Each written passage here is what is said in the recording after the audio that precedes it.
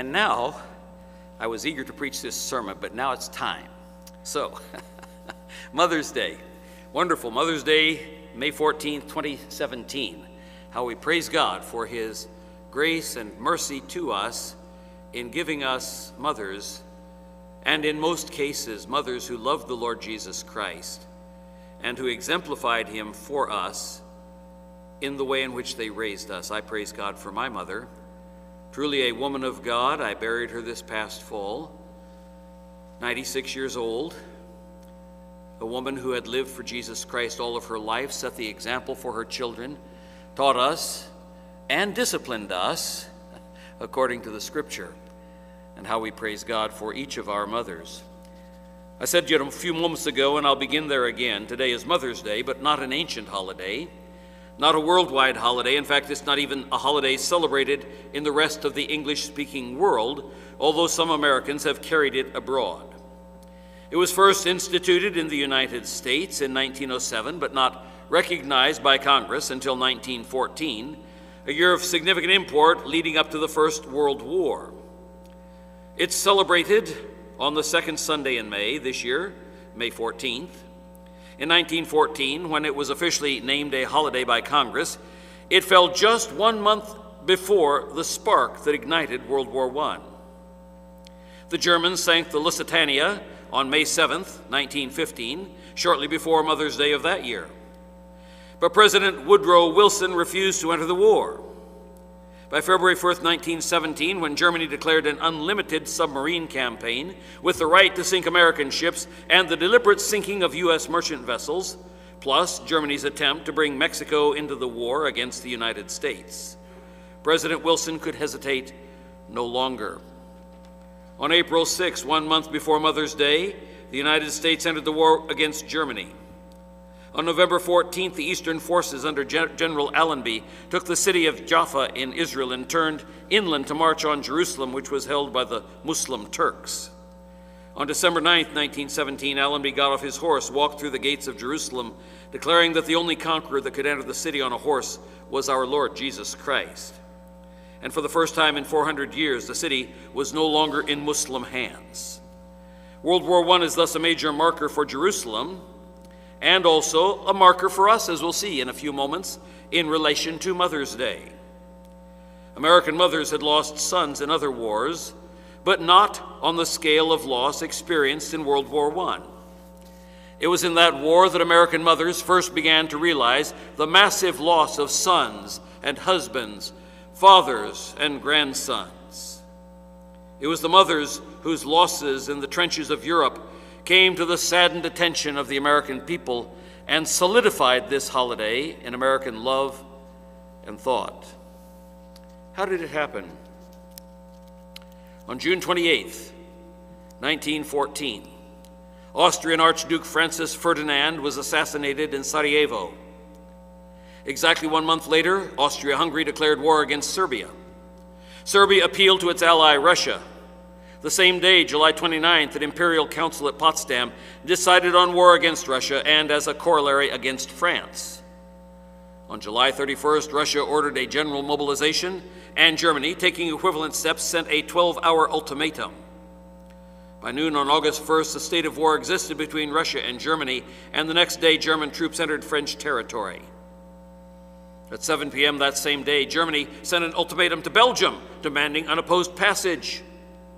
On August 3rd, Germany's formal declaration of war on France followed, and on August 4th, German troops crossed the Belgian frontier for the sanctity of which England stood as a guarantor.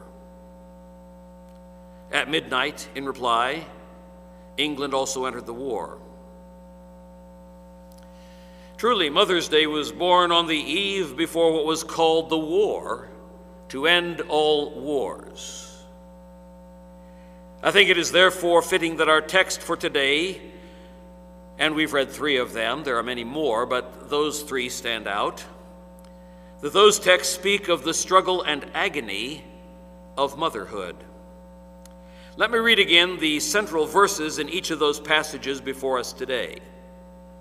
Because there is a struggle going on.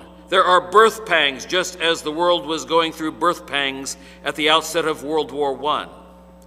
Just as there was a war between the nations in 1914 through 1918, so there's a war between the descendant of two other mothers, those who are born of the Spirit and those who are born of the flesh.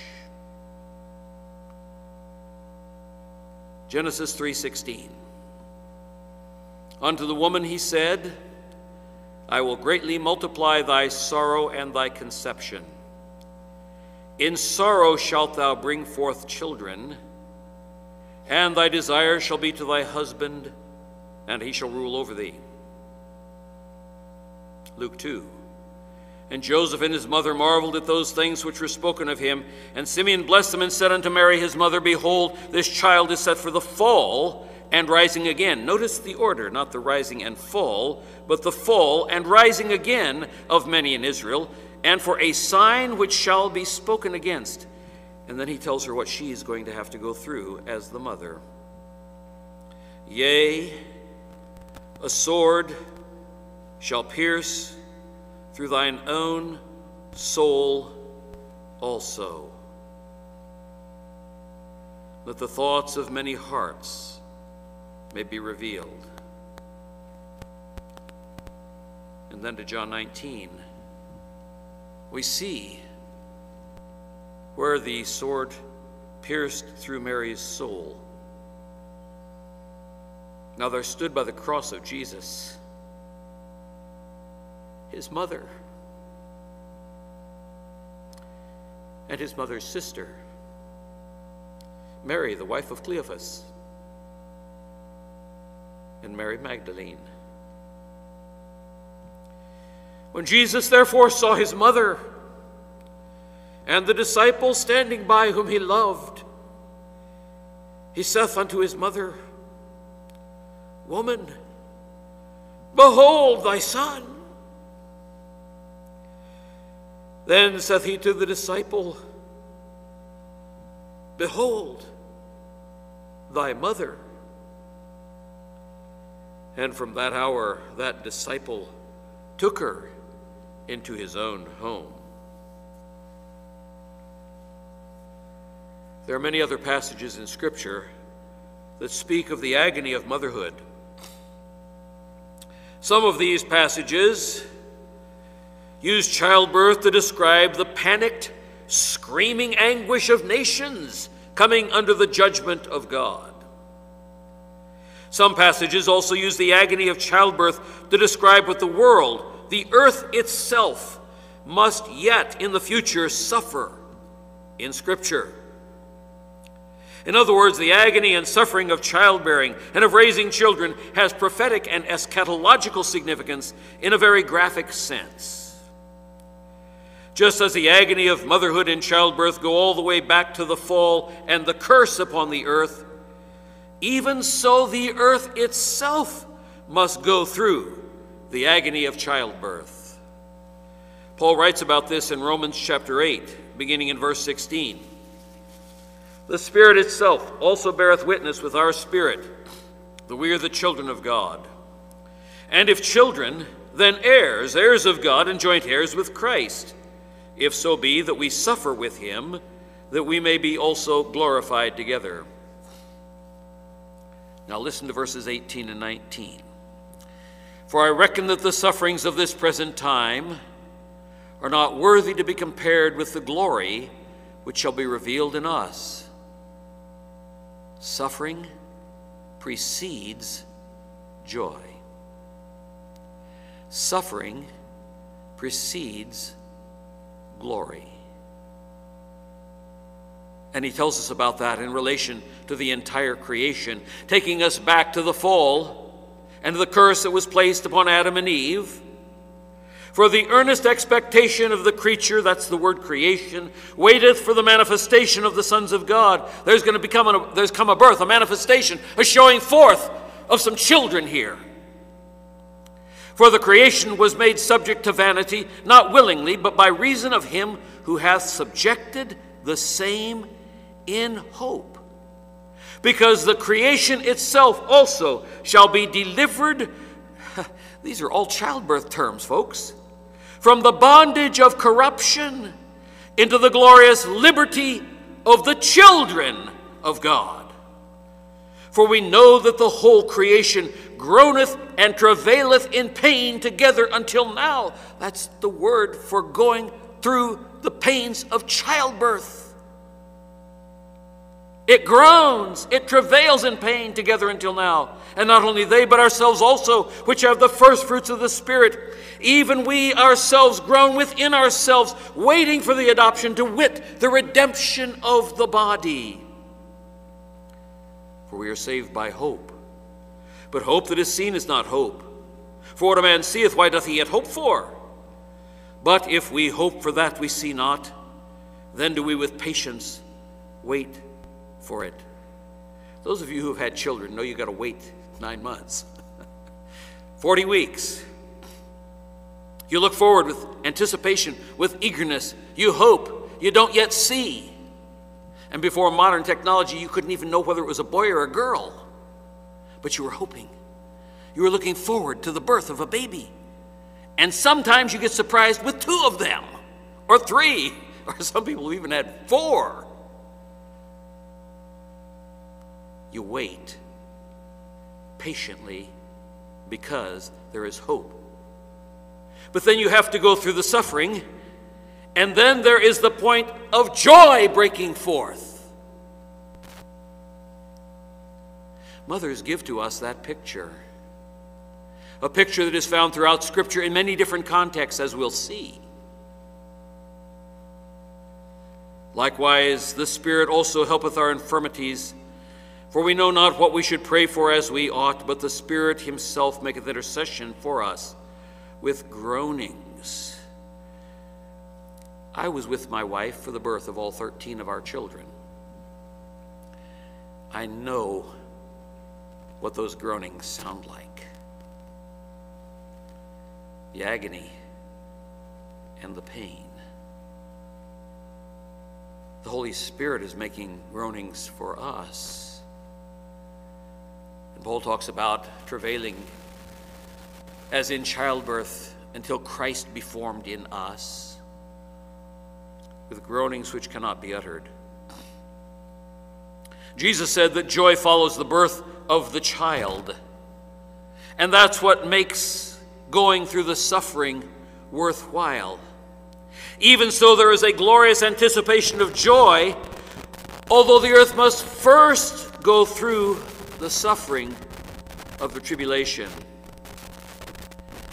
Let me show you a few of the passages where the agony of motherhood is described, and realize the joy that follows in spite of the pain. Look at the twins born to Tamar. You know the sordid story. It's in Genesis 38, where Judah, after the death of his second son, does not want to give his third son to Tamar. And Tamar sees it's not going to happen, and she wants children, so she plays the part of a prostitute. And Judah goes into her and then sends back later by the hand of his friend the payment, and she's not there. But before he left, she told him she would take a surety for the coming of the little baby goat that was going to come as payment. She took his staff, and she took his signet ring. And when the friend came back, she wasn't there. And a few months later, somebody told Judah, well, your daughter-in-law has played the harlot, and she's with child. And he said, well, bring her out, and we're gonna burn her. And she comes forth, and she says, by the man who owns these am I pregnant. And she had Judah's staff and his signet. And he admitted that he was guilty.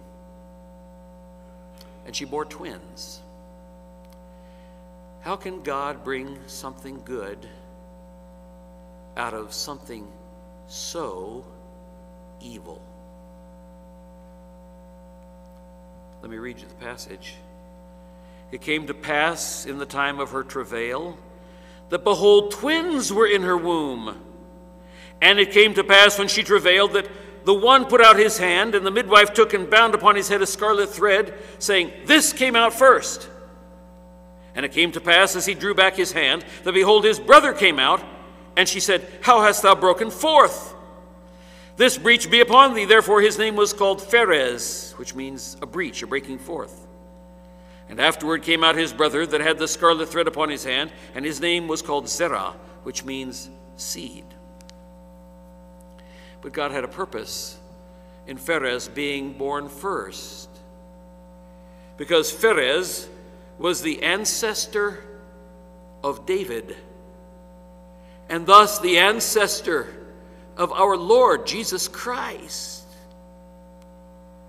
That was truly a cause for joy and rejoicing. God taking that which was evil, bringing suffering about, and then ultimately bringing forth the Messiah who would redeem us from the curse. The curse placed on us at the fall of Adam, the curse placed on us under the law, and Christ redeemed us from them both. Travail in childbirth is also portrayed as the precursor to joy in multiple passages in the Bible. First, that travail is an example, is the messianic promise of joy Christ experienced after the cross in bringing many sons to glory. When you come to the preparatory services, I often read Isaiah chapter 53. It is a great messianic passage in the Old Testament. It's a passage that if you read it to a Jew who doesn't know his Bible, and you read it to them, you ask him, who is this speaking about? He'll say, oh, that's your Jesus. And then you point him to the fact that it was written by Isaiah 800 years before Jesus was born. This is in Isaiah 53. He shall see of the travail of his soul. The cross has just been described in the preceding verses. That is anguish, that is suffering, that is pain, that is sorrow. That is the cursing and the mocking of Jew and Gentile alike, and the spitting upon him, and the beating of him, and the plaiting of the crown of thorns, and the placing of the purple robe in mockery. The agony of the nails in his hands and feet. And the rough wood of the cross. The crowd standing below and jeering at him. It's the agony that we saw in his eyes as he looks at his mother. And as he looks at John, the beloved disciple. And as he commits the care of his mother, knowing that he is dying, he commits the care of his mother to the man who is perhaps his best friend.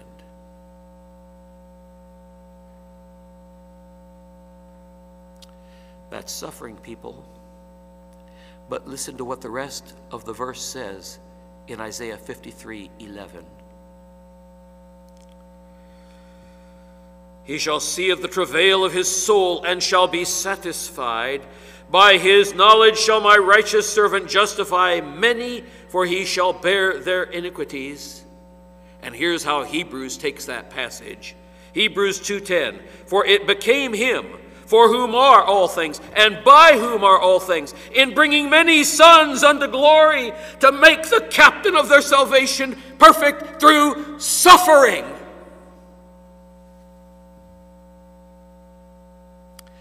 The cross had to precede the joy of bringing many sons to glory. The cross had to precede the joy of your salvation and mine. The suffering had to precede the peace and glory of heaven. And the words that are used are the words that are used of a woman in travail, in the birth pangs, giving birth to a child. It's love that makes her go through that. It was love that my wife showed when she wanted as many children as God would give us. After the first one, she knew what it was like. There may be some young woman, innocent in her thoughts, that this won't be too bad. But after she gives birth to her first child, she knows the suffering that you have to go through. And yet many go through it over and over and over again. The suffering, the sorrow. For as Jesus said, and then she forgets it because of the joy that as a man is born into the world. Those of you who have been mothers know the joy of holding a dear baby in your arms. I remember the joy that Judy had as she held each one of our dear sweet little children. Now, they're not dear sweet little children anymore, but when they were babies, they were dear sweet little children. Travail must precede joy. Second, travail in childbirth is not only a portrayal that the joy that Christ experienced after the cross in bringing many sons to glory, but second, travail in childbirth is also portrayed as the precursor to joy in anticipation of the rebirth of Israel, many times in the Old Testament. I hope you read the insert that you have in your bulletin today, because today we celebrate the 69th anniversary of the birth of Israel in May 14th, 1948. May 14th today is Israel's Independence Day. This is the day that Israel was a nation born in a day as prophesied in the Old Testament. Born in a day. And immediately, all of its Arab neighbors declared war on Israel. They're outnumbered more than 100 to 1, and they won that war. All of their Arab neighbors had all of the modern tanks and equipments and everything that was turned over to them by the European nations that had been in those areas. And Israel basically had one armored car and a zip gun. Israel won. A nation born in a day. But travail in childbirth is also portrayed as the precursor to joy in anticipation of the rebirth of Israel. Again from Isaiah chapter 54, the very next chapter. Sing, O barren, thou that didst not bear. Break forth into singing and cry aloud, thou that didst not travail with child, for more are the children of the desolate than the children of the married wife, saith the Lord. In that context, the nations of the earth are in travail, like a woman giving birth, when God shows his blessing on Israel. One of the most beautiful of the Psalms gives us this theme. Psalm 48, a song and psalm for the sons of Korah. Those are the priests. Great is the Lord, and greatly to be praised in the city of our God, and in the mountain of his holiness. That's Mount Zion, that's Jerusalem. Beautiful for situation. The joy of the whole earth is Mount Zion on the sides of the north, the city of the great king. God is known in her palaces for a refuge. For lo, the kings were assembled. They passed by together. They saw it, and so they marveled. They were troubled and hasted away. Fear took hold upon them there, and pain as of a woman in travail. Here's God blessing Israel. Here's God establishing Jerusalem. Here's God making it the capital of his nation. Here's God defending the Jews. And it tells you when God does that the nations that surround it will be in pain like birth pangs, the pain of travail as of a woman in travail. Thou breakest the ships of Tarshish with an east wind. As we have heard, so have we seen in the city of the Lord of hosts, in the city of God. God will establish it forever, Selah. Now, in case you didn't get that last word, it said forever. The church has not replaced Israel. God made a forever promise to Israel that Jerusalem is her capital, whether the nations of the world want to admit it or not. We have thought of thy loving kindness, O God, in the midst of thy temple.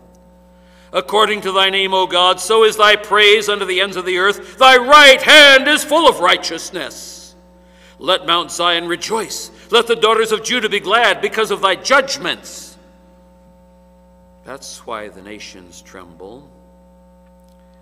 Walk about Zion, go round about her, tell the towers thereof, mark ye well her bulwarks, consider her palaces, that ye may tell it to the generation following. For this God is our God forever and ever. He will be our guide even unto death. There are many, many passages. We won't be able to read them all. Our time is flying. But many passages speak of judgment both of Israel and of the nations and use the picture of birth pangs, of a woman in travail giving birth to a baby. Jeremiah 4:31, many in Jeremiah. In fact, more than half of them that I have here in Jeremiah. So I'll just read a few. Jeremiah 4:31, for I've heard the voice as of a woman in travail, and the anguish of her as that bringeth forth her first child. The voice of the daughter of Zion that bewaileth herself, that spreadeth her hands, saying, Woe is me now, for my soul is wearied because of murderers. Judgment both on Israel and on the nations. God uses birth pangs to describe how it feels. Chapter 6:24, we have heard the fame thereof, our hands wax feeble, anguish hath taken hold of us, and pain as of a woman in travail. Chapter 13:21, what wilt thou say when he shall punish thee? For thou hast taught them to be captains, and be chief over thee. Shall not sorrows take thee as a woman in travail? 22:23, O inhabitant of Lebanon, thou that makest thy nest in the cedars, how gracious shalt thou be when pangs come upon thee, the pain as of a woman in travail. Chapter 30, verse 6, ask ye now and see whether a man doth travail with child. Wherefore do I see every man with his hands on his loins as a woman in travail, and all faces are turned into paleness. Men going through such agony and pain as they see the judgments of God, they're feeling the pain of birth.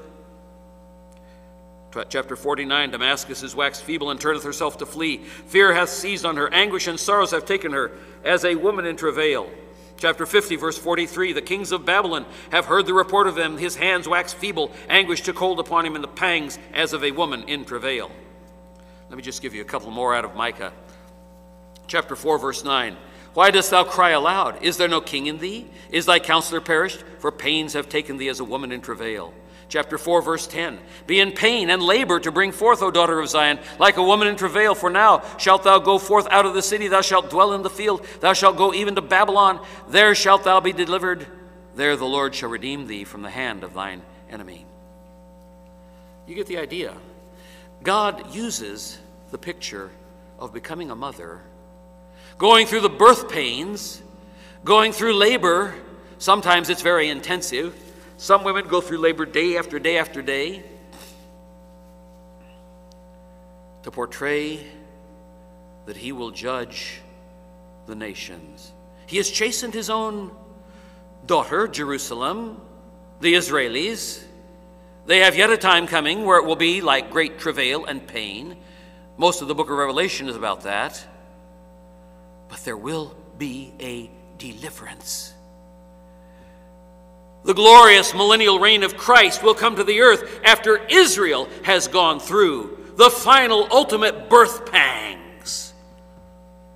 And during that time, when the Antichrist seeks to kill every Jew alive on the face of the earth, many will be saved, but they will go through the birth pangs, and then they will be delivered.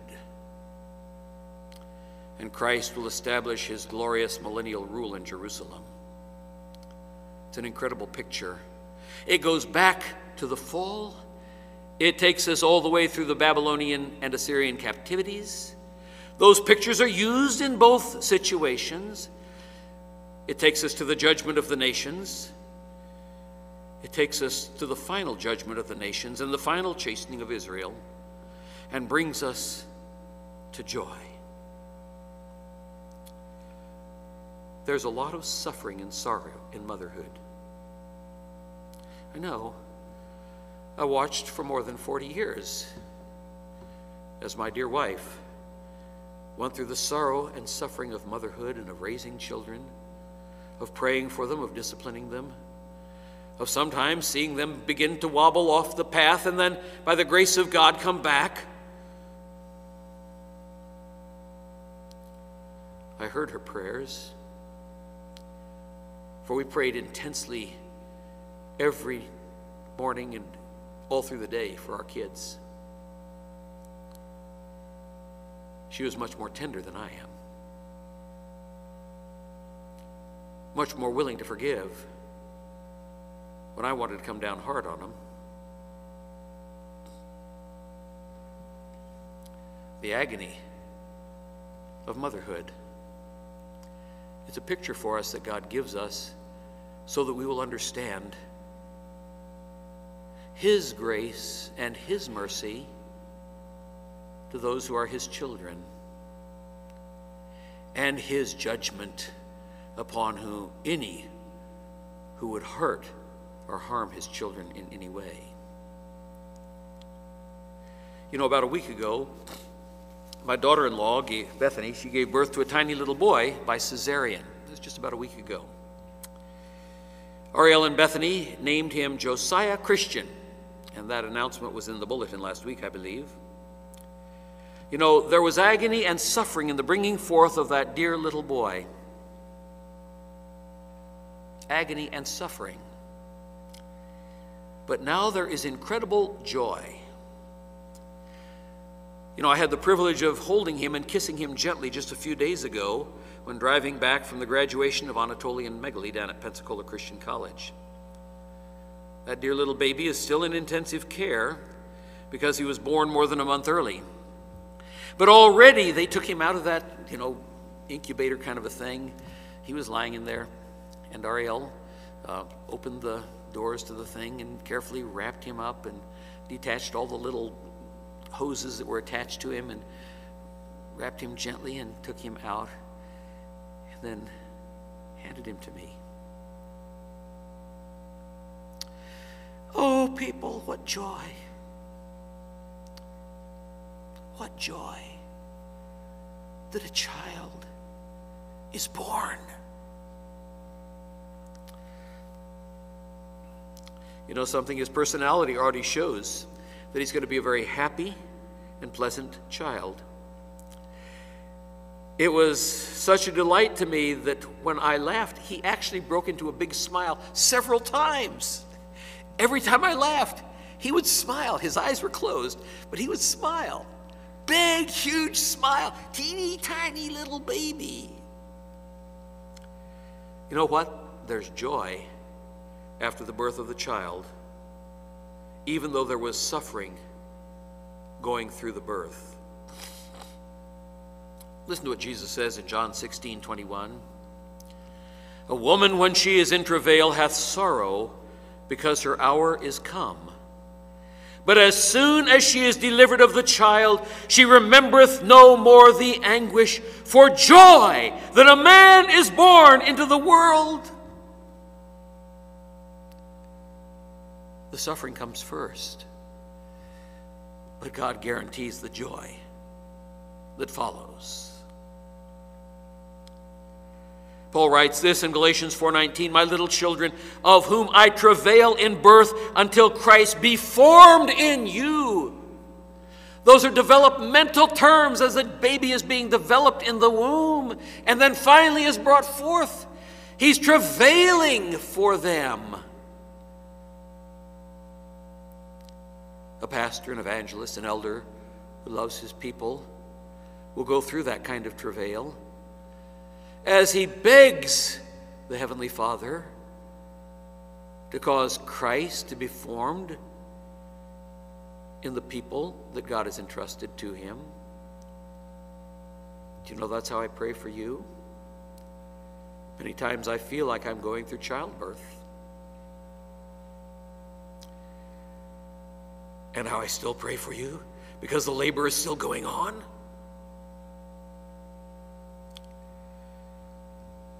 Listen to how he describes it to the Thessalonians in 1 Thessalonians 2:9. For ye remember, brethren, our labor and travail.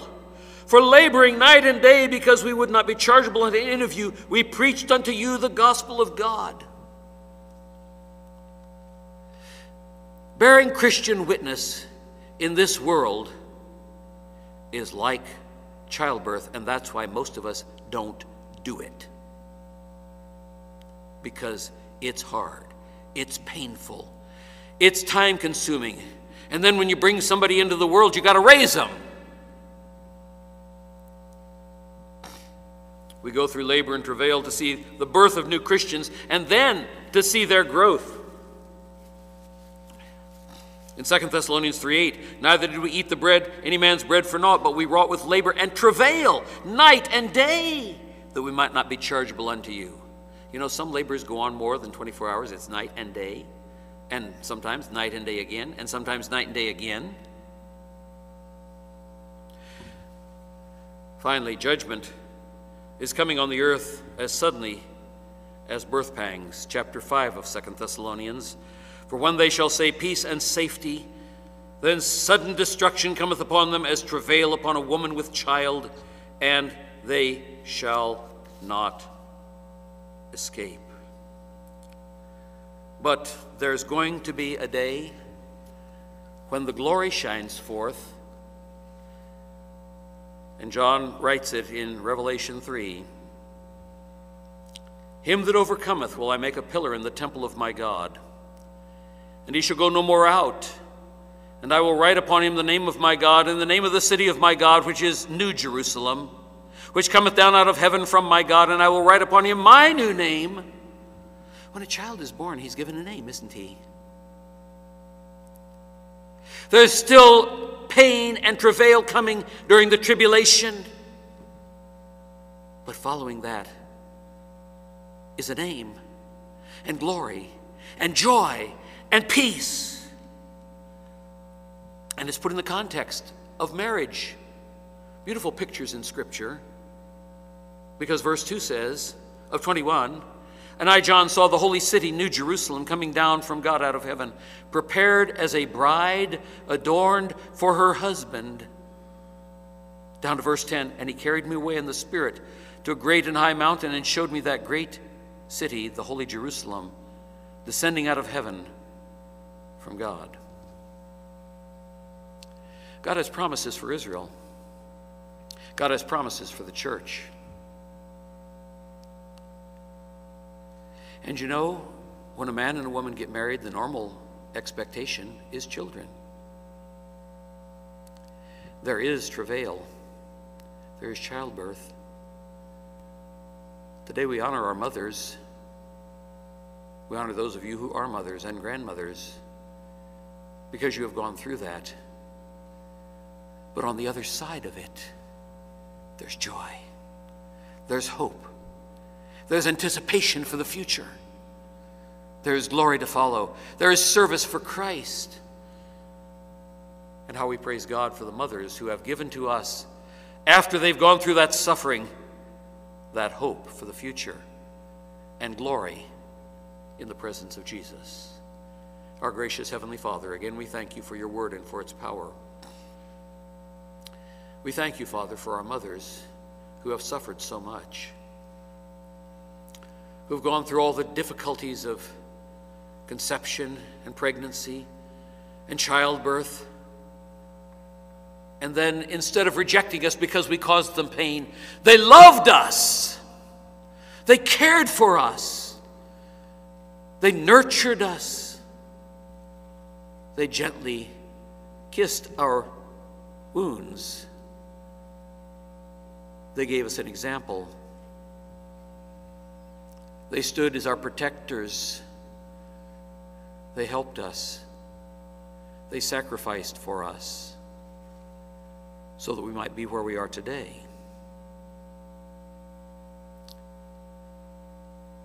Father, for those who are still alive, we pray for your blessings upon them. Those who've gone before have received the glory. They've stepped out of the world of travail and pain and childbirth and suffering, and they've stepped into the glory which yet awaits us. Father, thank you for the promises of your word. Thank you for our mothers. Thank you for those who hear our mothers, for those who yet perhaps someday will be married and become mothers. We pray for your blessing, your protection, your wisdom for each of them, that in all that they do, they might glorify Jesus Christ. For we pray it in Jesus' name. Amen. Our closing hymn today is number 451, A Christian